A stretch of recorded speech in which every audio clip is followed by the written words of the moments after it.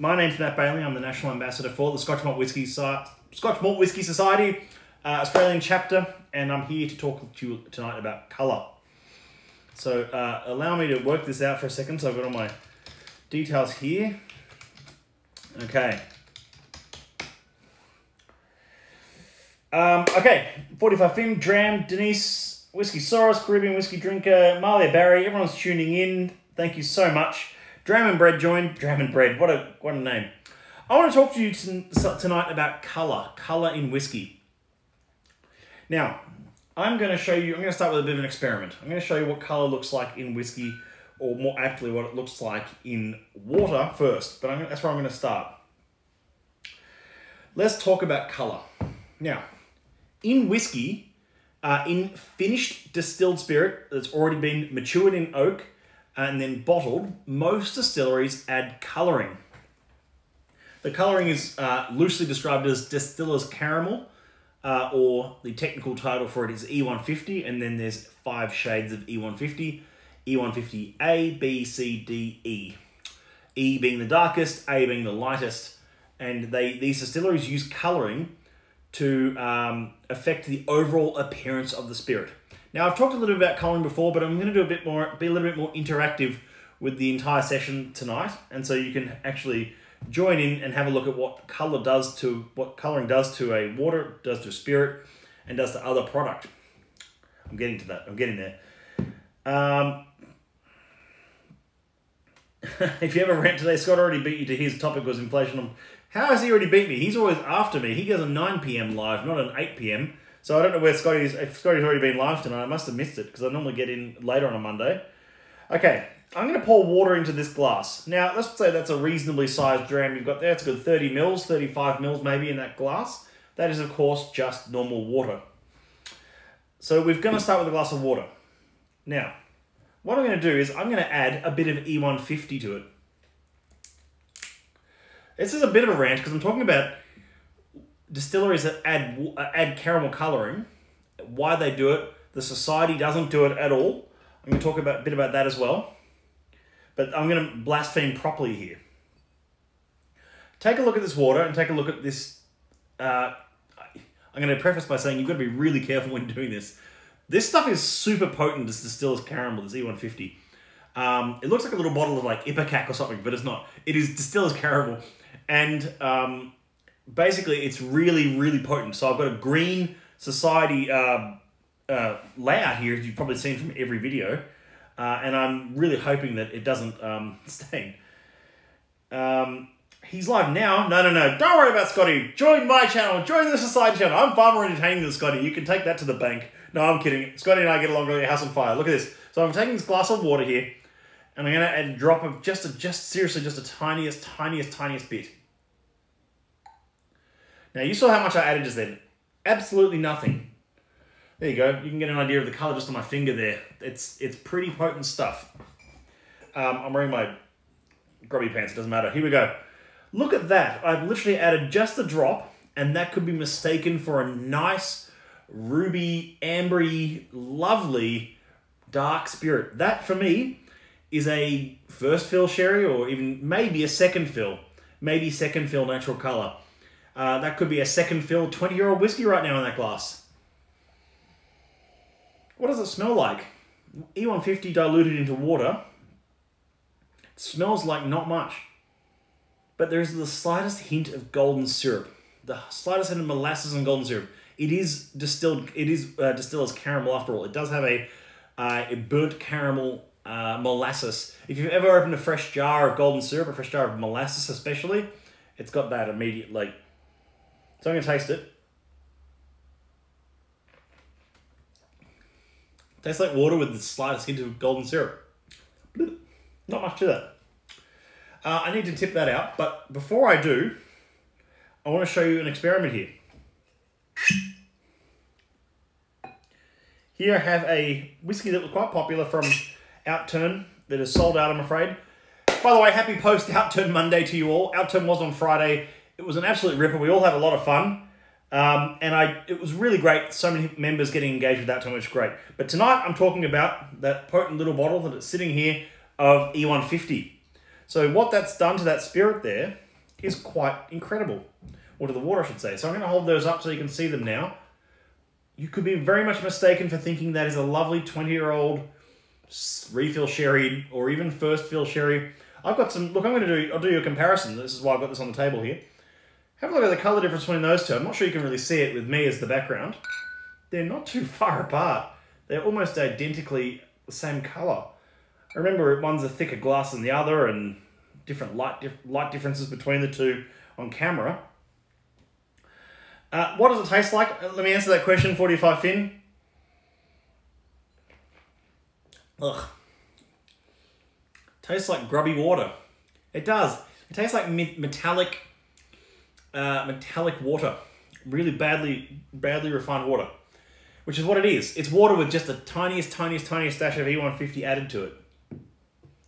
What I have in my other hand is natural colour, refill bourbon hogshead of a Society cask, 55.57. Digging Up Ginger, a popular whiskey from last Friday. Now that finally smells like whiskey. Andrew and I actually tasted this on our Facebook live stream when we did a live stream together. Probably one of the last social gatherings I'll have for a while, and it was delicious. We both absolutely raved about it for good reason. It was a lovely cask. It was a lovely maturation. It had that sort of fruity floral aroma that the distillate at Distillery 55 has, and that lovely team refill, #team refill, going on as well in the spirit. I've said it before and I'll say it again. It's the perfect whiskey for me, and for many others I appreciate, is where the distillate character, the spirit character of that distillery, meets right in the middle with the cask character. And so you don't get these whiskies that are overly new-makey, overly fainty, overly distillery character. And I've tasted quite a few of those. And you get whiskies that are way too much cask character, where they taste like the cask has soaked the spirit beyond recognition. All about finding that middle point, and that's what the panel look for. So it's worth noting on. Let me grab some of those comments coming through. Whiskey and Wisdom join. Andrew, good to see you. I was just talking about you. Crazy, like iodine, yes. Ali's Whiskies, good to see you. What does it taste like? Oh, there we go. I said it was pretty bleh. You're pouring from a bottle I can't buy. How cruel. Muzzman, it was available on Friday all the way up until this morning. They only just sold out this morning. I'm very sorry. You're really going to weak Digging Up Ginger. You're about to sin. This boy needs whiskey Jesus. Anyone tasted Big Swell? Can they confirm it's not just E150 water? I can confirm Big Swell is not E150 water. It's a lovely blended sherried malt, that one. But it's a really cool colour comparison I've only just accidentally gotten right just then. Which is the whole purpose. And I added literally just a drop of to that one. So I'm going to show you what happens now. Here's some real blasphemy. I know this whiskey. I know Digging Up Ginger by now. It's been on my desk for a couple of weeks. Okay, not that glass, the bottle I mean. The Society gods will have to forgive me for this one, but I'm going to add a drop of E150 artificial colouring, and you'll see how much I add to this. And remember, if I spill this stuff, my desk is ruined. So the things I do for you guys... Ooh. Literally just a drop. Now, look at the colour on that. That is a worryingly first fill sherry cask now. And I added, again, just a drop. So that's what it does, about the same drop to water to matured spirit. So now you know how little distilleries have to use to get that colour to the desired, more attractive colour. Now, I was going to make a statement before about how most whiskey distilleries add colouring to their spirit. That is not... I don't think that is true. I think the right way to say that line is it's the distilleries with the most volume that are the biggest offenders, which is why most whiskey on market is artificially coloured. Some of your favourite brands, some of your favourite distilleries, they all do it. Now, does it affect the taste? I'm not going to do an A-B on this one. I could do an A-B. I could tip that out.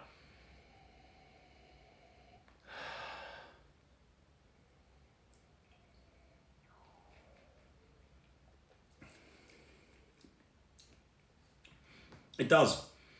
It actually sweetens it ever so slightly. It gives that sweet caramel edge, but it is not natural. Like burnt plastic. All that lovely savoury, that savoury hogshead note that was there before has been pushed aside and is still there, but is pushed aside in place for sweet, toasty note that feels forced. It feels fake. So why do they add colouring? Does anyone want to answer that for me? Or this is the first time the Society has used E150. It is. This is the first time you've ever seen E150. Now, I'm going to tip... now, I'm going to show you. Here's another thing. Here we go. I'm going to tip the water one out. I don't really have a spittoon handy because I said it wasn't that organised. So I have to go into here. And I'm just going to pour something else off camera a little bit, so you can actually have a better understanding of where E150 is otherwise used in other capacities. So those capacities might change and who and when they're used. This is quite exciting. Here we go. Here you have Digging Up Ginger with a drop of E150, and here you get Next Level Down again. Look at that. Now, does anyone want to take a guess what this is?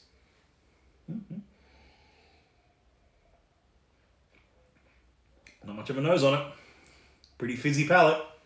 I'm messing with you, of course.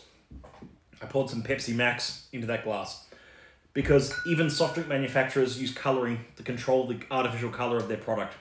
Pepsi Max, when it probably comes off the production line, I'm just assuming here, probably isn't pitch black. It's probably maybe a light brown, maybe I know a lot of natural colas, natural carbonated cola drinks are quite a light brown. So I'm guessing that it's not naturally that dark, so that they colour it, they have colouring in it, even says it on the label.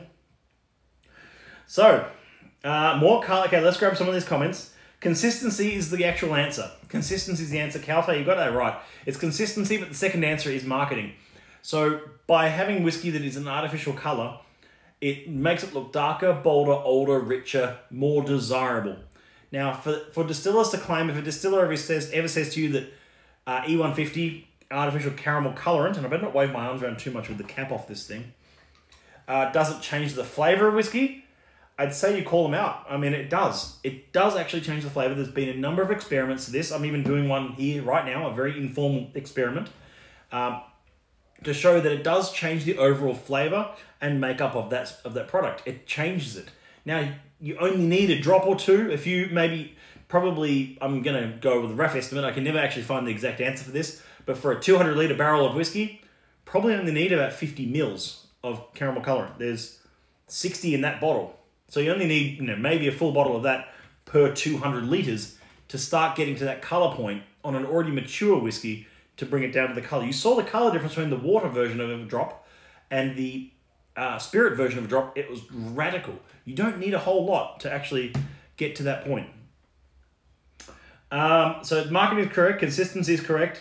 More colour brings in the dollars. Our hands, that's correct. And we get washed into this realm of where colour is king, and the darker it is, the more desirable it is. And you know the real shame is? The real shame, and I'm not naming any names, I am not blaspheming any distilleries at all, but I've seen some distilleries, especially, obviously core range releases, not society ones, we don't use any colour at the society.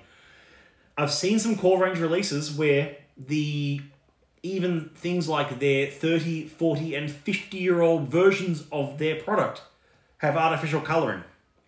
You're talking about a whiskey that has had 40 years or so in an oak cask. And yes, that cask may have been a 3rd, 4th, 5th refill cask.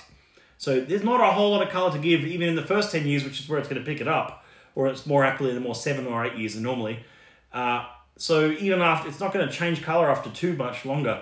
So why not leave it at that beautiful natural straw or hay or amber colour that it comes out at, rather than adding this colour to sell this premium packaging. And I have no problem with marketing. Of course, that's where I work, and I understand that there is a need for that to create that. But I think as time goes on, I think distillers are going to be using it less and less, because as the whiskey community as a whole becomes more educated, we wouldn't even be having a discussion about E150 10 years ago. Very not likely 10 years, well, maybe 10 years ago, maybe not 15 years ago.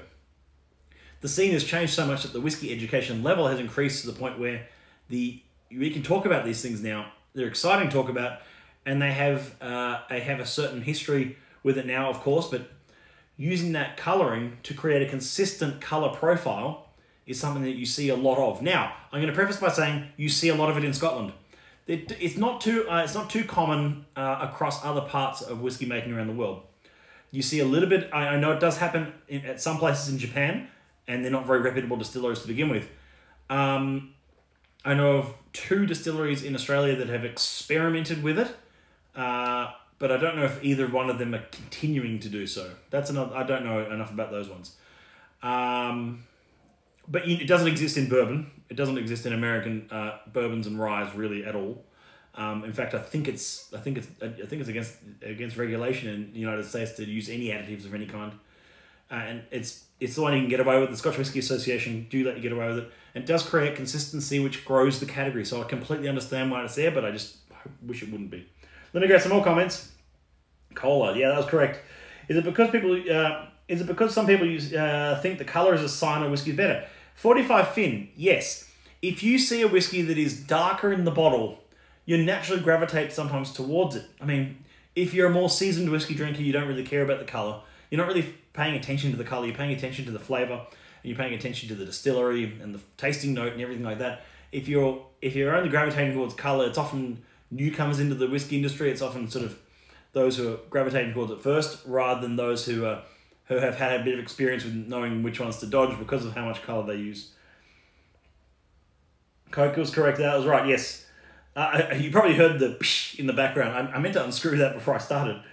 I once read a whiskey writer who called the E150 the Technicolor in whiskey, makes it artificial. Yeah, that's a good one. I like to think of E150 as just as the lipstick of the whiskey world. You can tart up a whiskey with a bit of colour, but it's not going to hide what's actually underneath it. You can still, it will hide what's underneath it. That's the whole point. It will hide what's actually going on behind the lipstick, rather than all this makeup that's making it look pretty. But I just think it might be a case of making it a bit more natural whiskey is a bit more desirable sometimes. That's a terrible example, but you know what I mean. That's a bad autocorrect to get. So did I. #deputy. Jane over in Whiskey, good to see Jane. I know some have asked this, but last time, by law, though, they need to state that E150 has been used at any point on a whiskey. Very good point, Cal. Okay, let me get to that question. By law in Australia, on bottles of whiskey in Australia, you don't have to state whether E150 has been used. It's not a requirement. Labelling requirement for additives and whatnot in the whiskey is local law based. So whether it has to be stated on law is by country sort of approach. So what it means is if a Scotch whiskey like, let me use Highland Park as an example. Throw it out there as a random example. If Highland Park use E150, in Australia, you won't know that. If you live in Germany, however, you'll see mit Farbstoff, which means with colour, has colour, added colour. So that is an example where some markets like Germany require different food safety labelling laws. So yes, in some markets that has to be stated, but in most markets it's not. In fact, most markets, it's like Germany, Sweden, I think is almost about it for those kind of labelling laws. Jade Davis, good to see you, mate. If you see Farben Mint Caramel, sorry, yes, Farben Mint Caramel, yes, it contains caramel. It contains caramel colouring. Sorry to bourbonize your stream again, but I would say bourbon is the category where colour would be most important. Colour is important in bourbon, but it picks up so much colour from virgin oak, Joel. So bourbon doesn't really need any colouring added. I actually have just a bog standard bottle here for a later stream for messing around with a wild turkey, the 101. As you can see there, it's quite amberish already. Adding colour to that would be completely unnecessary. Virgin oak imparts so much rich initial colour from the oak that they're not using refill casks, so they don't need to colorize it. It's virgin oak casks, no need for colour. Bourbonize it. Yeah, there you go. Paulie Editor joined, good to see you. Heartwood Taz joined. PHB23 joined, good to see you. Isodramming, yes, we're all isodramming. It's catching on, I think, Tim. Apple didn't like the word bourbonize. I think that means I can claim it. That's your word now, Joel. Isodramming, yes, we're all isodramming. But the whole point of tonight was to talk about colour. Now, I've got here some... Oh, yeah, that's Pepsi Max. And I've got here a 55.57. How attractive does that whiskey look suddenly? When in fact, it's 50, 60, 70 shades lighter than what it actually is in that glass. Now all I can smell is the caramel. I probably added too much. But I've shown you now what water, what spirit, and what cola in that capacity has transformed into by having that bit of caramel just to ruin it. So this stuff is quite fun to use at tastings in person and online, of showing how much colouring you need to add to a whiskey, which is nearly nothing at all. Just a drop, just a tiny pinch to infect the whole spirit with it. Now, yeah, it's like I say, it's for consistency's sake. I get it. I'm hoping that in the future we're moving towards a point where, a bit like the society, we can have whiskey that isn't always just artificially coloured. Looks like Cavalan Solar's sherry cask. Yeah. Well, that's another story entirely. That's not so much colouring, but that is what we call Paxaret. That is very, very soaky casks. And the casks and the cask treatment and STR and everything like that they use at Cavalan, that's a whole nother stream. But yes, the reason why those sherry casks always look so dark is they're using Paxaret, they're using a technique and this dates back to the Dr. Jim Swan's influence on Cavalan and Dr. Ian Chang's influence on what he wanted the spirit to be. And a lot of those casks they collect are already assembled and already have a fair bit switching around, I'm guessing.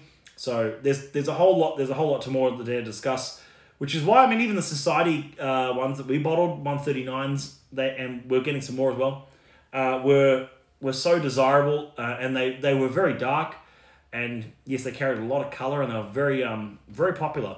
So even when you bottle into green glass or brown glass, people still go a bit crazy over colour.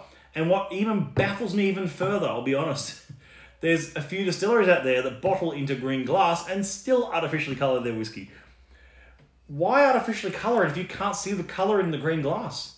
Anyway, you can see the colour, however, in our Heresy bottlings, which is nice. They're a nice sort of change of form. Still the same bottle shape, which I like. I love the Society bottle shape. I know I'm biased, but it feels like it's got a sense of heft and a sense of occasion to it with the shape of it. It's got a lovely shape, which is recognisable in a monogram, of course, and is part of our visual identity these days. That's a good point. Why does Cavalan get that colour in those casks versus Scotland? Calplay, that's a question for another episode, but they do get quite a lot of colour, and I'll delve more deeply into how their processes and Paxaret and their cask treatments and STR and all that kind of stuff, which is a whole hour within itself. Joel, yes, they are. I can almost certainly think they are. It's desirable to do so. It's desirable to have that colour in that whiskey for Cavalan in their case, because it looks, that's what sells it, is that colour. We all know, we've seen some of their sort of like maybe port or maybe even some of their sherry casks that are maybe a bit more sort of that kind of colour, and you go, this might not be as good as the one that's coming out that's next to it that has that kind of colour instead. So there's definitely a play there in terms of how it's marketed and how it's created as a premium product, and that is still especially in the markets they are quite big in, are quite developing markets in terms of appreciation and understanding of good whiskey. So if it's in a developing market, the obsession with age statements, not so much in Cavalan's case, but in like the obsession with those markets' obsessions with higher age statements is still there. Those markets' obsessions with dark colour are still there.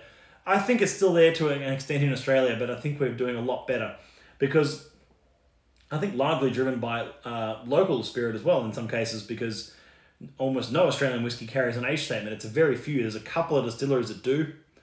Hellier's Road springs to mind immediately. Sullivan's Cove to an extent, but not really an age statement in some cases, but more of a distilled date and end date. Bottling date, sorry. End date. But yeah. And I think it's quite a young market in Australia, and I think people can appreciate good quality when they see it. Look at Archie Rose Rye. Big shout out to them for winning the world's best rye. They're an amazing partner bar of ours, and we're working with them quite a bit. And their rye is 2 to 3 years old. It's young spirit. It's all over 2 years old by Australian law, but most of it's under 3 years old. So there's a little bit over 3 years old that's sitting in their warehouse, but really not much. Where did I get in from there? Muzz says, yeah, exactly. Your Solus share is almost black. Yeah. See there, Whisky Saurus, that might be more a case of how much, Paxarate was in that cask and the treatment of that cask. But yeah, I hope you're enjoying it. William, enjoying, good to see you, mate. Muzz says, it is good to try cheap blends and whiskies to know what caramel taint is like. This sounds hugely elitist, and I tried to find one for this video, but I don't have any cheap blends in my office at the moment. There's often something like a bottle of Dewar's or something like that sitting on the shelf, and it might be remnants from something, but no, I don't have any at the moment. But I know exactly what you mean, Murray, is finding those, finding cheap blends to actually know what that caramel tastes like, and some blends are far more offensive than others when it comes to how much caramel taint you can get in it. And if you want to compare it next to a blended malt that doesn't have any colouring, that might be a cool comparison within itself. Plenty of big swirl left, by the way. Just my little plug for tonight. We're all about learning tonight. There's no sales pitches in any of these videos, but not a sales pitch, of course. But I'm just saying there's plenty of big swirl left. It did really well at Outturn. I think last time I checked there was 50 something bottles, but there might be a far less now because I checked a couple of days ago. And it's a really good everyday drinker at $120. So if you want to grab any of those, that might be the way to go. B for you to go. I have 10-1 going this week. Bet you have that pencil or pen on your desk. I have a pencil on my desk. I have a Kilhoman pencil on my desk. Sorry, Scotty. How much does toasting and charring of cask affect the colour? Jay Davis, very good question. It does to a fair extent, I think. Generally speaking, the heavier toast affects the overall end colour. But again, every cask is quite unique in that regard. I find that, yes, heavily charred and heavily toasted casks can impart more colour, but it's not sort of a rule of thumb. So it's like they can, they can't, they do sometimes, they don't sometimes. It's far more affecting of the flavour and the taste. You can almost spot a heavily charred cask or a heavily toasted cask. They are very different. They've also got a different profile on each, but it's not always the colour. Hope that answers your question. 20-year-old Sullivan, yeah, Joel. Yeah, and that also won a big award as well. I think Best Australian Single Malt, which is very cool for them. Big ups to Sullivan's on that one again. They win all the awards. It's not a great cask, to be honest. Had better. Yeah, it's often the case, isn't it, Whisky Saurus? The super dark ones are often almost. I find the same with a lot of even naturally coloured whiskies that are of that colour. There's very, very, very few whiskies of that colour ilk, of that super, super dark, sort of like almost like Pepsi in a glass kind of look like that, where I've tasted it and gone, oh, you know what? That's one of the most incredible whiskies I've ever had. Most of the time, they've come across as either over-oaked or just a little bit too long in the cask kind of problem. It's always, for me, yes, tasting some whiskies that look like that have come across really nicely, but some like that end up coming across as, yeah, overly like just tannic or just over-oaked, over-egged. Saying came late, we're doing E150 shots. We are, yeah. Cheap Dimples, does that have a strong E150? I know Dimple has E150, I don't know how much, sorry. The only reason the SWA allow colouring is the same reason they not allow maturation in tequila casks. They have to have their tush lobbied hard. Well, I mean, that's changed, hasn't it? There's a whole bunch of cask re-regulation that happened, like ex-tequila and stuff like that. That only happened last year, though, Steve. It's an interesting point. I'm not anti. I want to make it really clear. I'm not anti E150. I just don't think it has a place in the future of Scotch whisky, and I think that I think it should. We should embrace and have better labelling for when we know it's there. Especially in Australia, we should be able to see, oh, okay, this whiskey brand contains colouring, this one doesn't. I think we deserve to have that kind of better level of knowledge, even if it's just a tiny thing like they do in Germany. Mixed off von Caramel, sorry, whatever the wording is. I don't speak German. And just having that on the back would be, just has to be small print. It doesn't have to be a selling statement. Are they an award you can buy? No.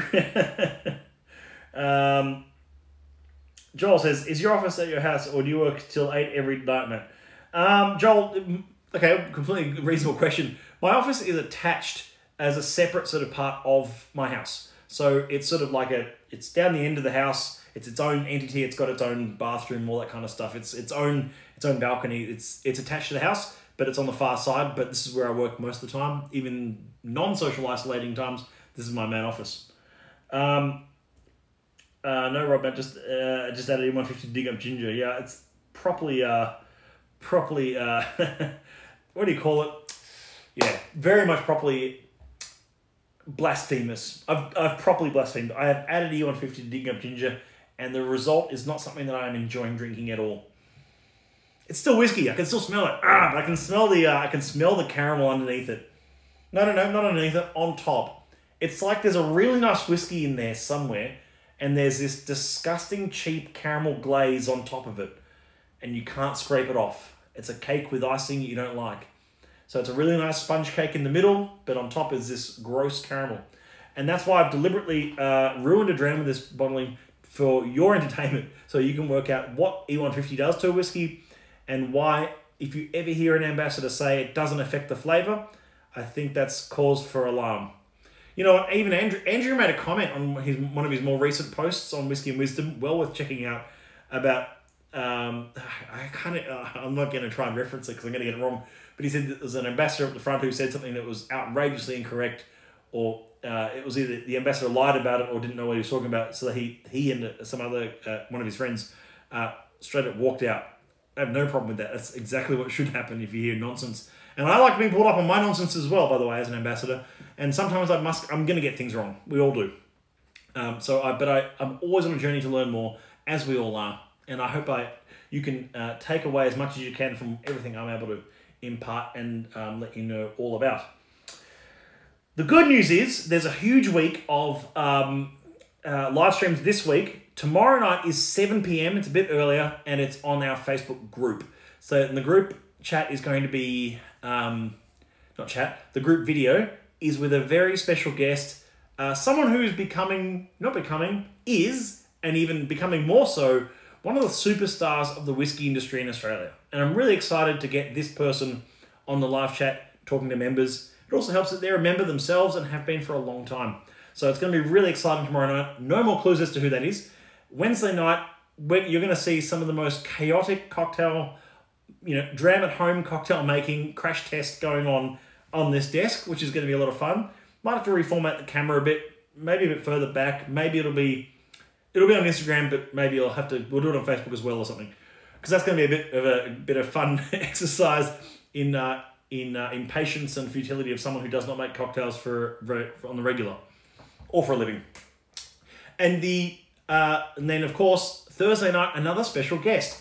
This person on Thursday night has again been involved in the whiskey industry for a very long time, and they are also very keen, and they even said they'd comb their hair for the occasion, which is really exciting. And then on Friday night is our Drams at Home Q&A, good Friday night drinks, and then the weekend will be a bit more informal following. Let me grab the bad news is, the 20th of April tasting kit has sold out, I'm afraid. So that's on the 20th of April, so it's about 2 weeks from now. All the kits have been sent out. We're sending them out. Any orders that finished today, we're going out today. They are the tasting kit, 5 whiskies, 5 tasting notes, everything a bit of fun. And it's going to be broadcast out of my office, and we're going to do a live tasting with this kit all together, which is going to be so much fun. We're going to broadcast it to as many platforms as possible. Technology and gear permitting.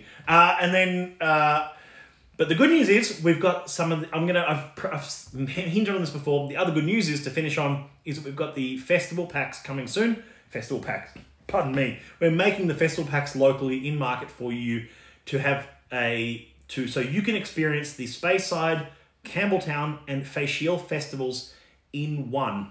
This is super exciting. I'm really excited to be able to work on that and create these festival packs so you can actually have the taste of the festivals that are not happening this year, but still have these single casks in your home as a sample, or you can go in the ballot to win some. You can go to the ballot to purchase some of those casks, of course, when they land.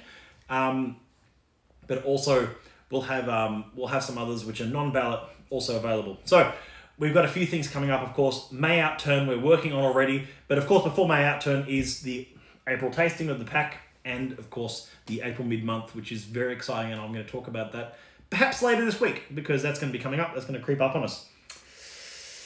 Okay. Will there be another roundtable on Wednesday? Yeah, we could do a roundtable on Wednesday. Actually, roundtable is this Wednesday. I think it starts a little bit late.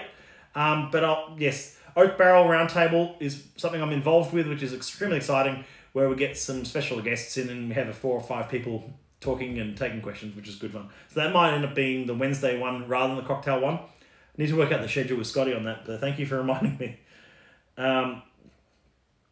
Yes, some would say it's heresy. Yes, some might say that. Yes, look, it is. Mid-month is a heresy release. Heresy. So I've already been pulled up on that twice. I keep saying heresy. Why do I say that? Anyway, heresy release is the mid-month. Facebook freebies. Yeah. You better believe it. We make up stuff all the time. I know you do, Tim. That's fine. Huge week. Does that mean huge giveaway? Is that what YouTubers do? Come on. Perhaps you need to talk about the other process of the devil, chill filtering. David, that's a really good point. I might do another whole episode on that, because I could really, you can talk a lot about these things. I've talked about 40 minutes now about colouring. So we could talk more about chill filtering in another episode, David. Really appreciate it. It's the other devil, though. It is the other devil. Here we go. Good. So is the festival thing on its own outturn? Yes, so festival things are coming in May, Joel. Don't quote me on that, because we're working on some very tight timelines with the bottling hall, with deliveries. Of course, freight at the moment is being affected not just from us, but from everyone. That means 2 things. That means some bottlings are taking a little bit longer to get here than we'd hoped. And second of all, deliveries from us to our members are being quite delayed at the moment. So if you order something from Outturn on Friday, please be patient. I'm seeing packages taking up to 9-10 days for same city deliveries. We're sending them out, Australia Post are collecting them, but so many businesses that are moving to online, so the number of parcel deliveries at the moment has increased exponentially at Australia Post, and they just don't have the staff to handle it. And of course, many staff are probably working from home, among other things like that. But for those hands-on staff, they're going full pelt at the moment. So you will, if you place an order, you will get it. However, we are working with a very overstressed postal system at the moment. And don't mention private couriers, because I don't want to put the pricing up. Yeah, Rowan says, might need a mid-month outturn. Everything is selling out. I've noticed everything is selling out. It's been a very big April outturn, which has been great. We'll have some new casks up mid-month. But as always, we place things on the website every so often for you to take notice of. Different things here and there.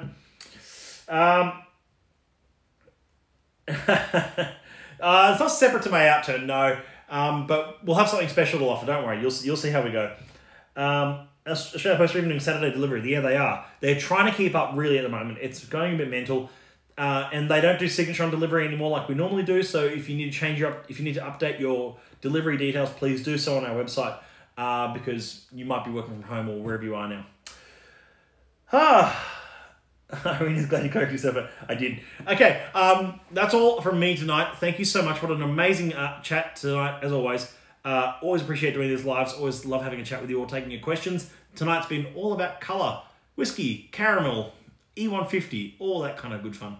And I'm going to try and enjoy this kind of ruined 55.57, but, them's the breaks. Thanks again. See you tomorrow.